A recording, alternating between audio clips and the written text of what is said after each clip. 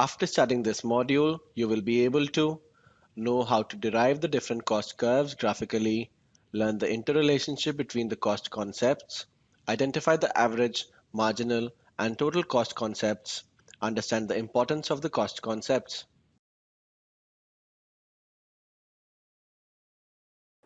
Ordinarily, cost refers to the money expenses incurred by a firm in the production process. But in economics, cost is used in a broader sense. Here, cost include imputed value of the entrepreneur's own resources and services as well as the salary of the owner manager. There are various concepts of cost that a firm considers relevant under various circumstances. To make a better business decision, it is essential to know the fundamental differences and uses of the main concepts of cost. Let us start this module by discussing some key terminologies. Accounting and economic cost. Money cost are the total money expenses incurred by a firm in producing a commodity. They include wages and salaries of labor, cost of raw materials, expenditures on machines and equipment, depreciation and obsolescence charges on machines, buildings and other capital goods, and all types of taxes. There are the accounting cost which an entrepreneur takes into consideration in making the payments to the various factors of production. These money costs are also known as explicit cost that an accountant records in the firm's books. But there are other types of economic cost called the implicit cost. Implicit cost are the imputed value of the entrepreneur's own resources and services. Economic cost include accounting cost plus implicit cost, that is both the explicit and implicit cost. Production cost. The total cost of production of a firm are divided into total variable cost and total fixed cost. The total variable cost are those expenses of production which changes with the change in the firm's output. Larger the output requires larger inputs of labor, raw materials, power, fuel, etc., which increase the expenses of production. When output is reduced, variable cost also diminish. They cease when production stops altogether. Marshall called these variable costs as the prime cost of production. The total fixed cost, called supplementary cost by Marshall, are those expenses of production which do not change with the change in output. They are rent and interest payments, depreciation charges, wages and salaries of the permanent staff, etc. Fixed costs have to be incurred by the firm even if it stops production temporarily.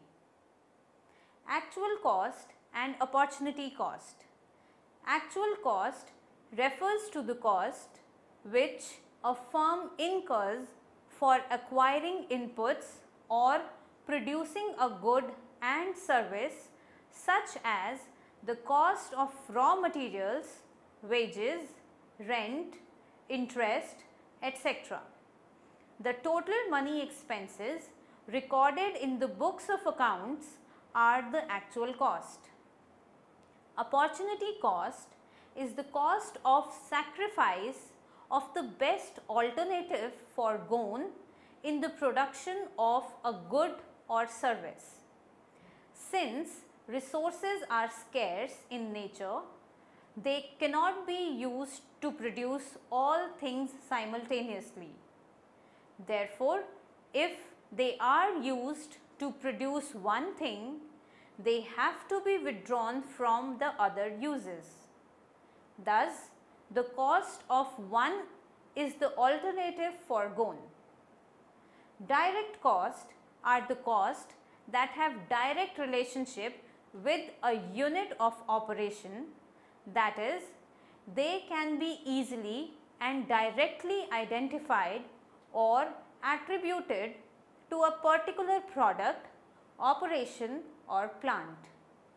Direct cost directly enters into the cost of production but retain their separate identity.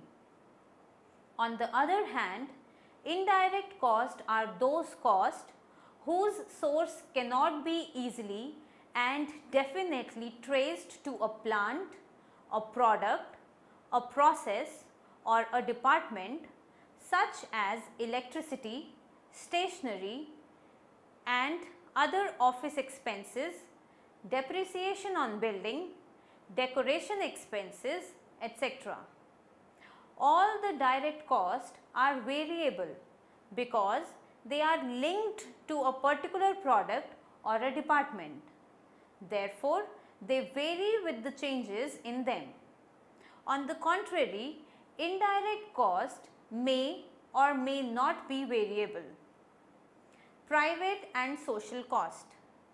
Private costs are the cost incurred by a firm in producing a commodity or service. These include both explicit and implicit cost.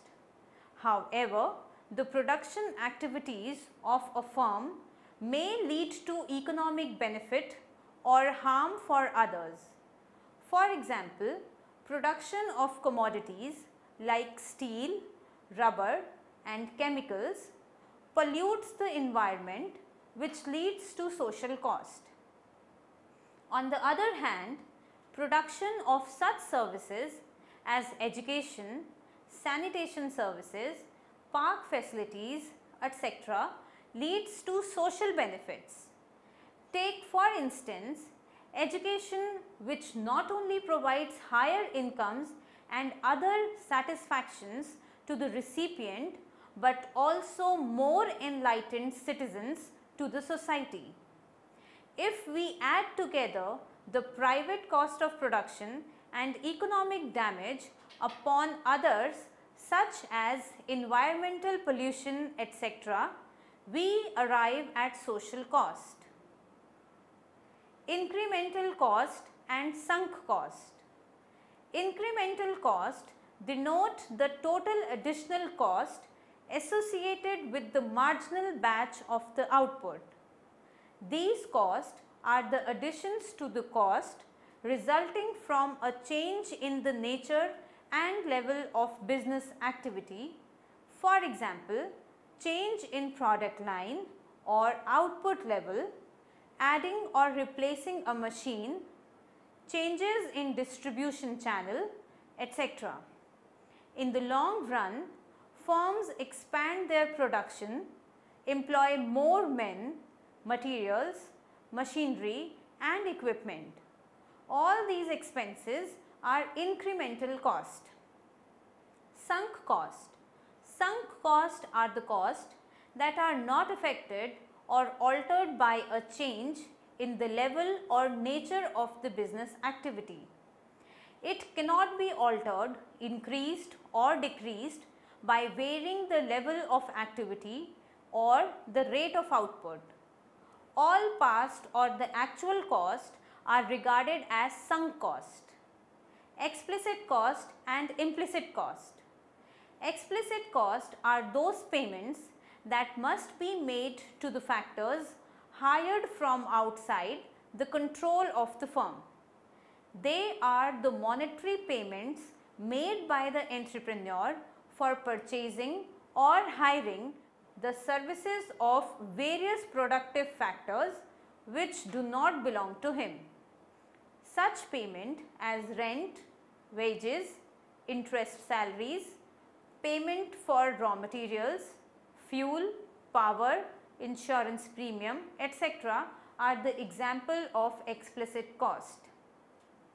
Implicit cost refers to the payment made to the self-owned resources used in production. They are the earnings of the owner's resources employed in their best alternative uses. For example, a businessman utilizes his service in his own business, leaving his job as a manager in a company. Thus, he forgoes his salary as a manager. This loss of salary becomes an implicit cost of his own business. Implicit costs are also known as imputed cost. Shutdown cost and abandonment cost. Shutdown costs are the costs that are incurred in the case of a closure of plant operations. If the operations are continued, these costs can be saved.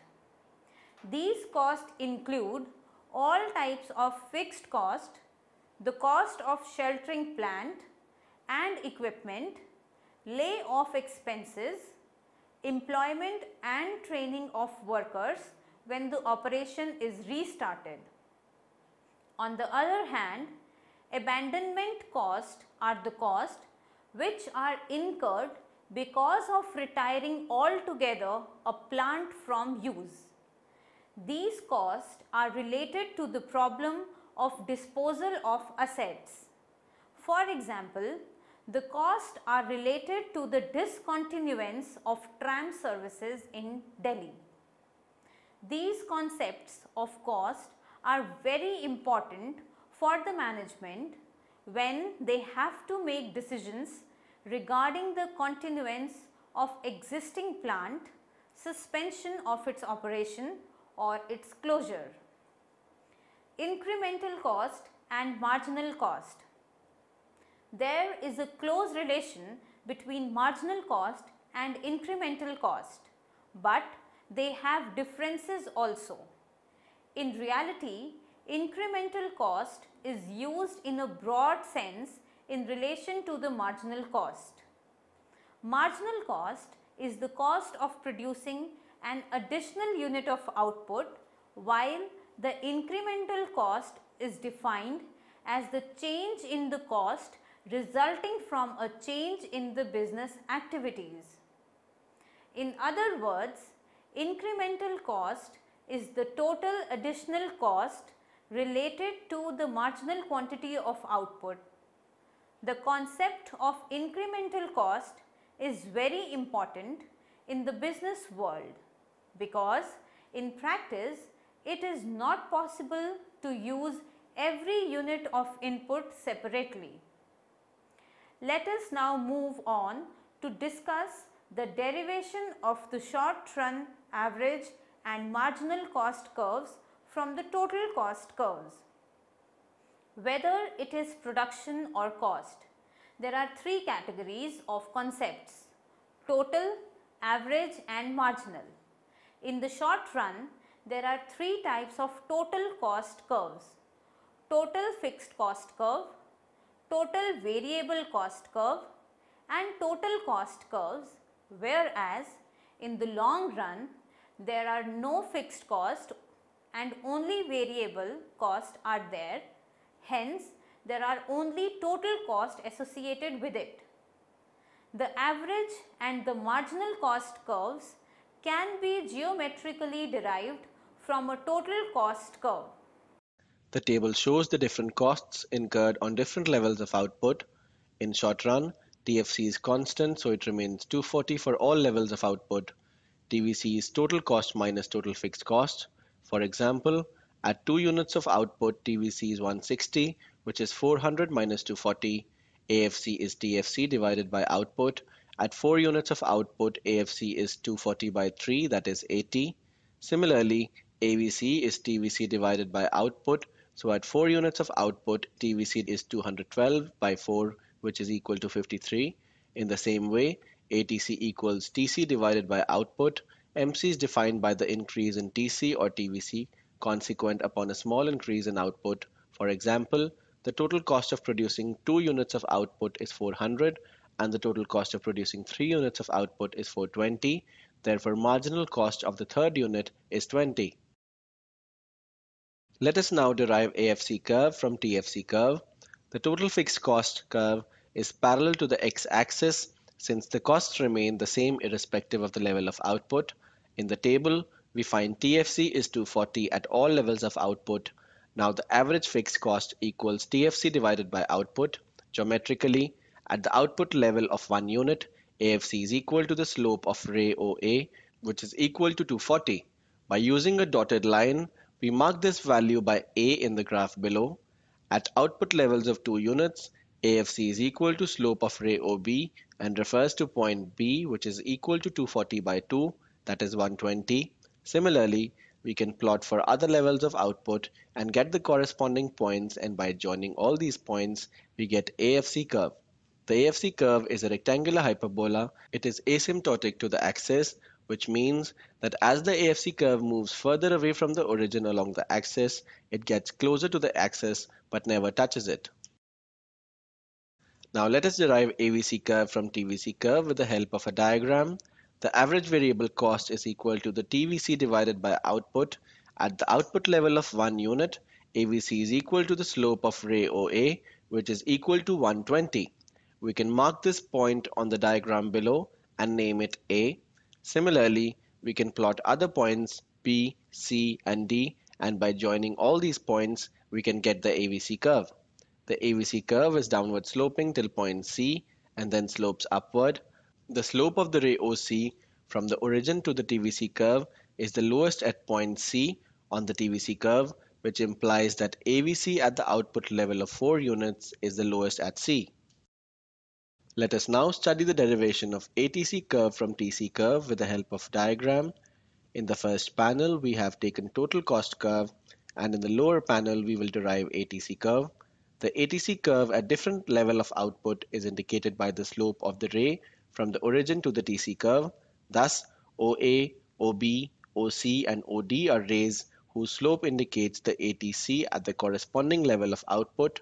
By tracing these points on the lower panel, we get points A, B, C, D. Now join these points to get the AVC curve. The slope of a ray from the origin falls up to point C on TC curve and rises afterwards. The ray from the origin is tangent to the TC curve at point C. Thus, ATC curve falls up to point C and then rises, giving it a U shape. Marginal cost is sometimes known as incremental cost, as it is the increase in TC consequent upon a small increase in output. Delta TC is the change in total cost due to a small change in output. As fixed cost remains unchanged in the short run, therefore, marginal cost is also the increase in total variable cost due to a small increase in output. Delta TVC is the change in total variable cost due to a small change in output. Delta Q is the small change in output. Now we will study how to derive MC curve from TC and TVC curve. From the figure, we find that the slopes of the TVC curve and the TC curve are the same at every level of output. Point A and A1 are the points of inflection respectively on TC and TVC. Now, as MC is the change in TC or TVC, we mark the point A, B, and C in the lower panel. Now by joining these points, we get MC curve. Now what we can see is that the MC falls up to 2.5 units of output, which equals point A on the MC curve, and then rises. The MC is given by the slope of the TVC curve at point B, which is represented by B on the MC curve. At 5 units of output, MC is equal to the slope of the TC curve at point C. Thus, point B refers to the lowest point at AVC and point C refers to the... Let us now understand how LAC curve is derived from SAC curves. The long run average cost curve, or the LAC curve, is the locus of points denoting the least cost of producing different levels of output in the long run. In the figure, we have measured average cost along the y-axis and output along the x-axis. If the firm decides to produce OQ1 level of output, then it will choose the plant size SAC2 and not SAC1. If the demand for the firm's output increases to OQ3, then the average cost starts increasing along the plant SAC2 and the firm decides to set up a larger plant size SAC3 to minimize its average costs of production in the long run. The notable point in the figure is that the long run average curve does not touch the short run average cost curves on their minimum points. In the phase of increasing returns to scale and decreasing cost, the LAC curve touches the SAC curves to the left of the minimum points of the SAC curves, and in the phase of diminishing returns, it touches the SAC curves to their right. The LAC is therefore not the locus of lowest points of SAC curves. It is only at OQ4 level of output under constant returns to scale LAC is touching the minimum point of SAC4. The LAC curve is also known as the envelope curve as it envelops the short-run cost curves. Let us now understand the relationship between LAC and LRMC. LRMC lies below the LAC when LAC is falling and above it when LAC is rising. Thus, LAC and LRMC intersect when LAC is the minimum.